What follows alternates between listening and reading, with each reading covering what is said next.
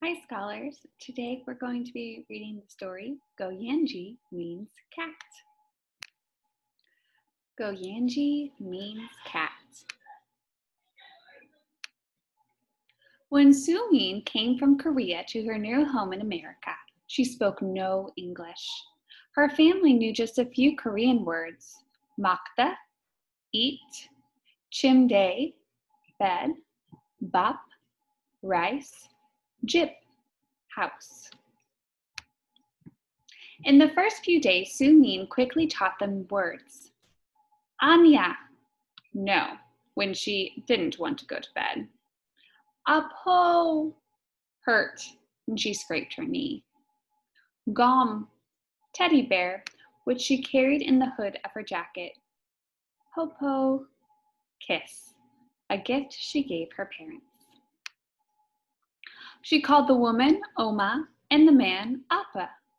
Best of all was Goyangi, the cat. The woman's light eyes and the man's beard were strange to Sumin. All the food was new except bap. But Sumin loved Goyangi right from the start. She followed the cat from room to room playing hide and seek. At night, Goyangi curled up on Sumin's bed. When she was frightened by a siren in the street, she stroked Goyangi's soft fur. When Sumin missed her Korean friends, Goyangi licked her hand with his towely tongue. In that first week, Sumin went out with her new parents to the park, and in the car, and to the library. When she wanted to go back to the house, she tugged on Oma's sleeve. She meant, let's go. Oma didn't come, so Sumin said, Goyangi. When Oma still didn't understand, Sumin said, Goyangi jeep.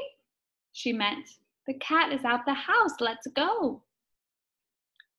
Sumin said, Goyangi jeep makda. She meant, the cat is at the house and needs his food, let's go. She tugged on Oma's sleeve until they headed back. One morning at the end of Sumin's first week in her new house, when Appa was leaving, Goyangi slipped out the door and ran down the steps and disappeared. Sumin noticed at breakfast. Goyangi? She asked. Oma pointed to the door. Goyangi jip? Sumin asked.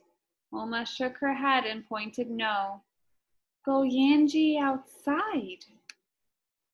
Sumin didn't finish her breakfast. She sat by the window and watched the street. Let's go look for Goyangi, Oma said. Sumin walked up and down the block.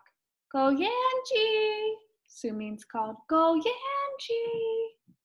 Here, kitty, kitty, Oma called. Come home, Goyangi, come home. Sumin knew the cat was frightened and wanted her to come back. She knew he was lonely and afraid. Sumin and Oma walked slowly down the street. Oma called, Goyangi, come home, kitty.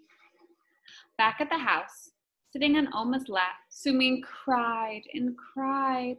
She cried for Goyangi. She cried for Korea. So many tears. Oma held her, rocked her. When Sumin fell asleep on the couch, Oma covered her with a blanket. Sumin slept until Appa returned from work.